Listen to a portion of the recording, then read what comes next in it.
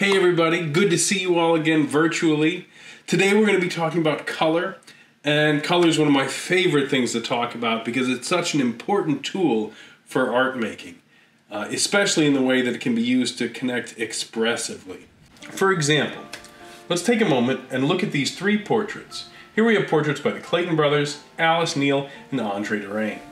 Take a look at these works for a moment and see if you can interpret the mood of each portrait.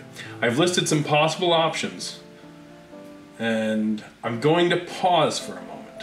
Take a second and make a note of a mood for each portrait. Write it down. You can pause the video if you like. I'll wait.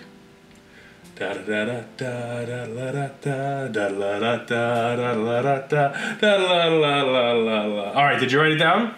Good. Okay, so you might have noticed I've purposely selected portraits with flat facial expressions. All the emotions in these works are being determined by the colors the artists have chosen. So when you see that each one communicates with you differently, it's nothing that the portrait sitter, it's nothing that the face is doing. It's all done by color. Now let's pause and look at these three portraits. We've got Alberto Giacometti, Arthur Beecher Charles, and Frank Auerbach. You can see these artists not only use color to convey emotion, but they've also manipulated the application of the paint. When an artist combines thoughtful color choices with intentional use of media, the result can be incredibly powerful. We should also take a moment and refresh ourselves on basic color theory. I'm sure you all remember our old friend, the color wheel. And of course, when I say old, I mean super old. This color wheel was first devised by Isaac Newton in 1706. He divided this color wheel into musical proportions, similar to octaves, around the circle. That's where we get the Roy G. Biv. And later those ideas were refined by various artists into the color wheel we all know and love? I'm not sure how you feel about the color wheel. Anyway, it basically gives a visual depiction of the relationship between colors. We have primary colors. When we mix primary colors, we get secondary colors. When we mix primary and secondary colors together, we get tertiary colors.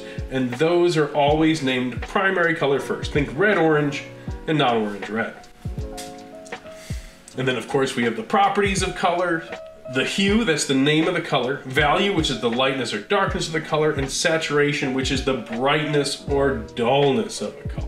When we look at red, you can see the broad range of things that fall into the hue of red. There's tons of different reds out there.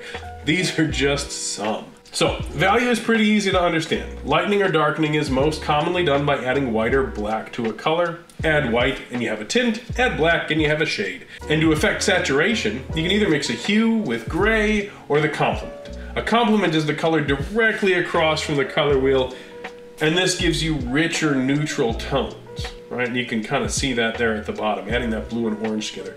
Give you some really rich neutral tones. Now, when you're making a painting, you always want to work with light, bright, dark, and dull, right? You want a broad range of values and you want a broad range of saturation, right? A good painting includes a mix of light colors, bright colors, dark colors, and dull colors.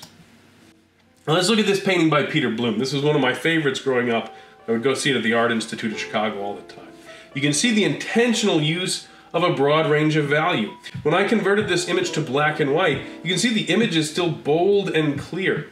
Now this is a great trick for young artists. Since we all have cell phones, you can easily take a picture of your work and remove the color to check to see if you are using a full range of value. Sometimes people get lost and they see a lot of colors and they think they have a range of value when they don't. So if you turn your painting grayscale and your painting practically disappears, that means you have no contrast, and that's bad. Also, I want you to think about how saturation can be used to create a strong focal point. An intense color draws the viewer's attention, so use intense colors carefully. Many painters advise that you rarely use paint directly out of the tube, as that tube of paint is usually the most intense version of the hue.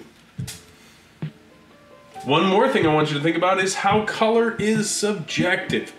We have the visual impression of color, the emotional expression of a color, and the symbolic construction of a color.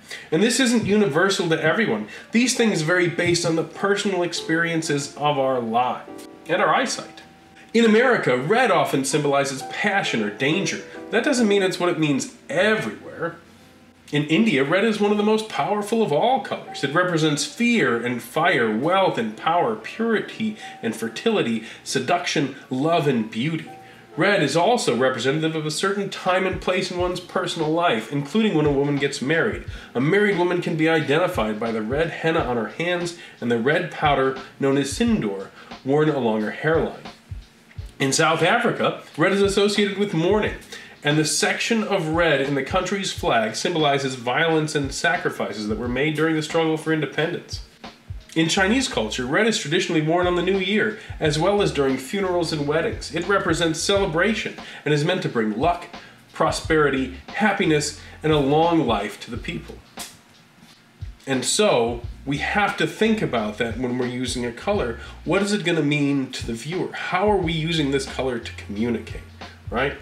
When we use a color, something like black, we have, the universe, death and mourning in the United States, the idea of the black hole, the social construction of race in America. All these things are plugged into the word black and the color black. So that's something we have to take into account if we're going to use that color, or at least be aware of.